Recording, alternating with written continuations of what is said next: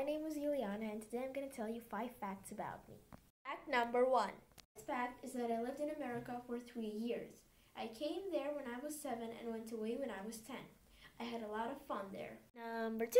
Second fact is that when I came back from America, my mom signed me up into a Korean school, and right now this is the 3rd year of me going into Korean school and learning the Korean language. Number 3. The third fact is that I always go traveling with my family. I've been to a bunch of cities in America, and I've been to a bunch of cities in Russia. Fact number 4. The fact is that I'm engaging in synchronized swimming.